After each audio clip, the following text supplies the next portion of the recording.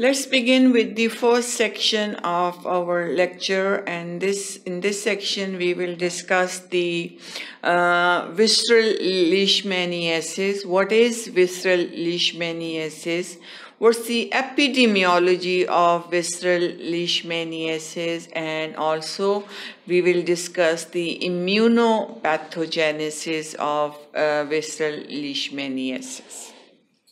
So first, what is visceral leishmaniasis? Visceral is the term used for different viscera or the organs of the body.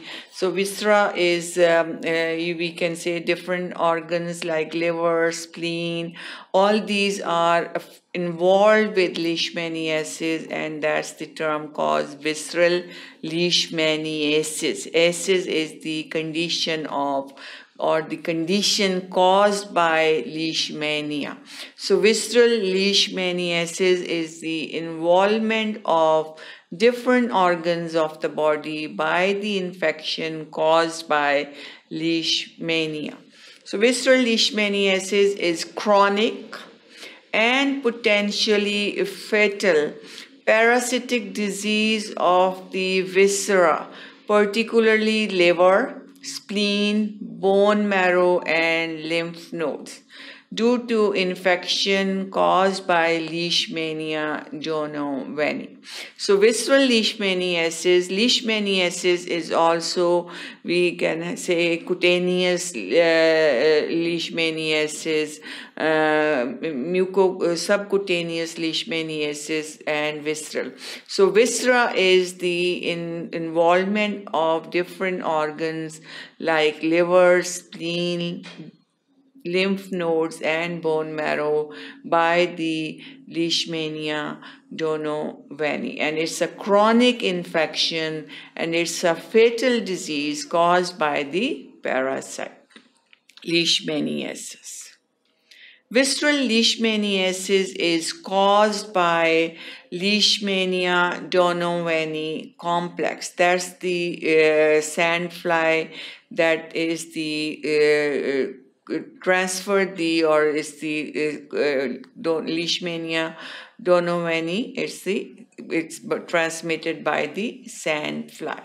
So caused by Leishmania Donovani complex, and it's the anthropootic transmission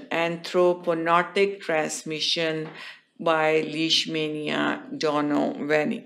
Then we have Leishmania infantum. Infantum is the zoonotic transmission. So it is caused by Leishmania Donovani complex, in which we have Leishmania Donovani, Leishmania infantum. One is anthropootic transmission, other is zoonotic transmission. So visceral leishmaniasis is the chronic fatal infection caused by the protozoan, and it is by the mainly involved the liver, spleen, lymph node, and the bone marrow, and it can be very, very fatal.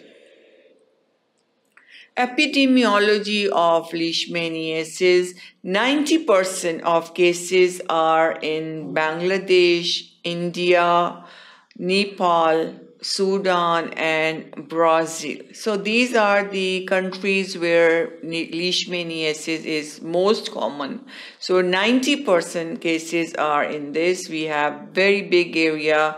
These are the areas which are hyper-endemic areas. Most cases in Sudan, then we have India, in the Nepal, Bangladesh. All this region is the region which is mainly affected by leishmaniasis. So all this green is surrounding India, Nepal, Bangladesh.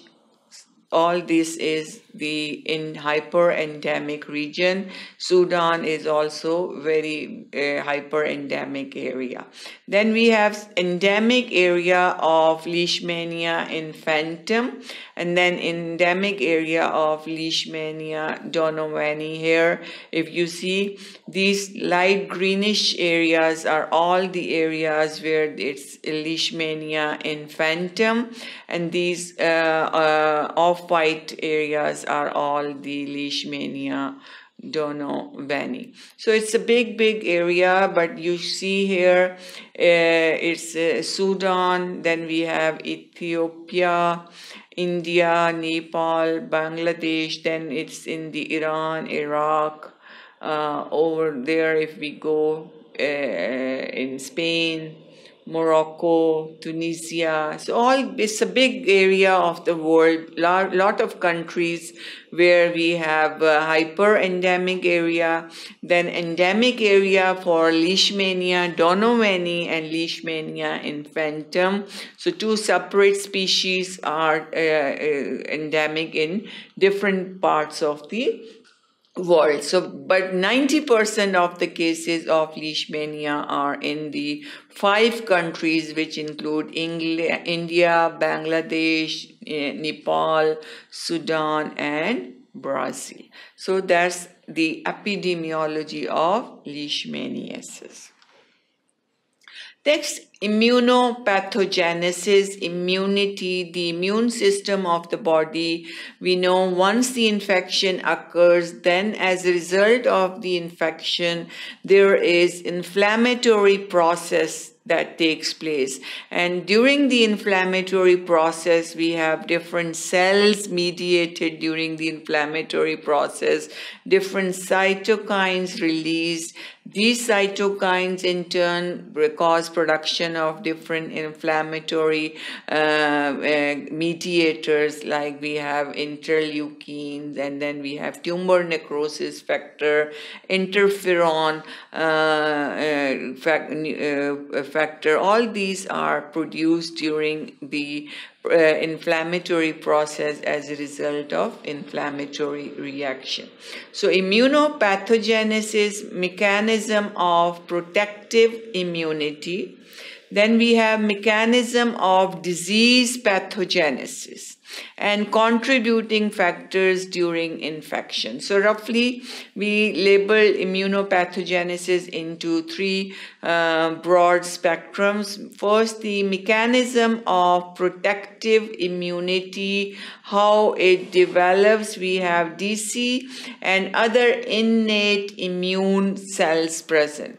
These other innate immune cells present, they lead to Th1 promoting cytokines, in which we have interleukin 12, interleukin 18, 27, and then we have some chemokines.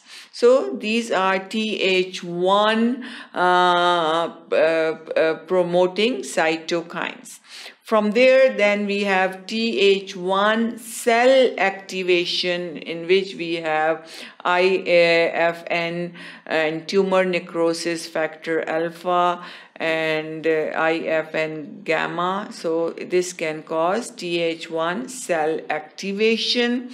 And then at this stage, we have interleukin 17 acting on this stage, which causes classical activation, NOROS, and then this causes the killing of the parasite and then healing. So mechanism of protective immunity consists of DC and other innate immune cells, which causes Th1 promoting cytokine formation, including interleukin 12, 18, 27, and then some chemokines. This causes activation of Th1 cell activation, IFN gamma, TNF alpha. At this stage, interleukin 17 acts cause classical activation, NO and ROS, and all these stages leads to ultimately the parasitic killing and healing. Then mechanism of disease pathogenesis, how the disease progress, differential for giving models parasite species. DC and other innate immune cells at this stage also we have low Th1 promoting cytokines, pro-inflammatory cytokines. This causes Th2 cell activation, which is interleukin 4, 10 and 13. Th1 cell defects, and again Th17 cell activation, which include 17, 21 and interleukin 22. Then again there is alternative activation dysfunction and PMN polymorpho-neutrophil activation dysfunction, ROS elastase activity, and this also causes tissue damage and persistent infection. So this is how the disease progress. All these inflammatory cytokines are released, and as a result of the release of these cytokines, pro-inflammatory cytokines, we have low Th1 promoting cytokines, and as a result of this there is pathogenesis of leishmaniasis, ultimately lead to destruction of the tissues which occur as a result of infection, and there is persistent infection. Contributing factors during infection, we have parasite is the most common contributing factor during infection. We have interleukin 10 and tumor growth factor beta, and then we have also parasites present. So in summary, immunopathogenesis as a result of the infection by the parasite, there is different changes that occur. There is release of pro-inflammatory cytokines, and as a result of low Th1 promoting cytokines, different changes occur, including the Th17 cell activation, Th2 cell activation, which produce different interleukins, which cause the activation and dysfunction, and ultimately cause tissue damage and destruction. Similarly, immunity develops again as a result of release of different cytokines and chemokines. This is again in the diagrammatic picture showing the immunopathogenesis sandfly. The bite of the sandfly cause promastigote.